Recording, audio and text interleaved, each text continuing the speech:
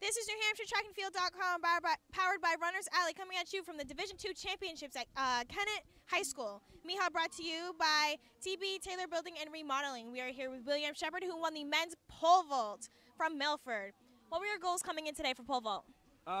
Today I just really wanted to get another victory at the state meet. I think senior year is really going to make it the sweetest one, so I wanted to go for just a PR. Really, it's all I'm looking for. You were ranked first?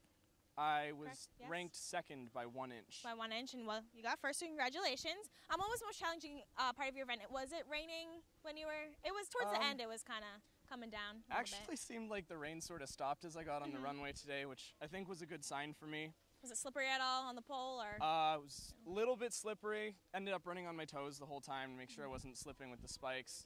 I think the hardest part was a bit of the mental challenges, not doing much this season. I came in today with a 12'6", being the best so far this season, after last year's PR was a foot higher than that. So having a season record for myself of, what's that, a foot and 3 inches was a nice day for me. It's a big gap. Just getting over things.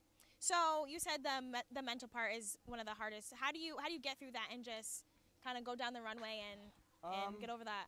I think a lot of it's just sort of losing myself staring at the box, trying to calm down mentally and just not think about anything. Right. Really helps with it. And knowing I've done it before is always helpful. So what are your goals for Meet of Champions next week? I think Meet of Champions, I'm going to get myself a new pole from Patriot and train a little bit harder and try to shoot 14 and a half. Okay, that's a good goal. Maybe if I could get the meet record or school record at 14.9, that would make it even better. That'd be awesome. You're close. Little close.